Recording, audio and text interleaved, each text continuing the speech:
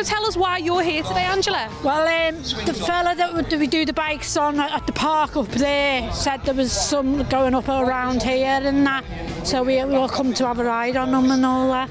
So you've come to have a ride yourself? Yeah, we were here last year, and when we went back, they put these hat and a t-shirt in a bag and sent us centre to centre for us.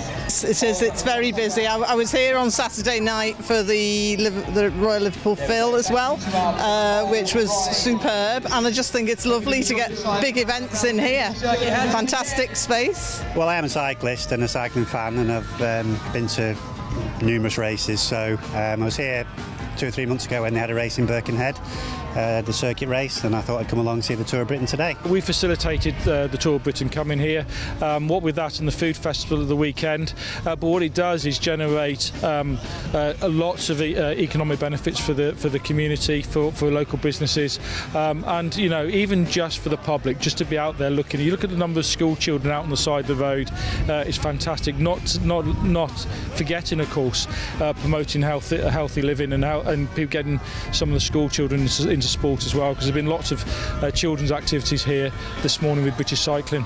And one of the things that Wirral does when we put our minds to it, we do it really well. So the land art, you know, normally it's farmers, it's school children's doing that. No, we go and get a global artist to come and do something on the dips at Brighton. But yeah, it's all part of the bar of culture, and we're hoping again, I talked about legacy earlier, hoping that we can take this legacy forward next year and start. This will be the beginning of something new for Wirral in terms of we do much more of this.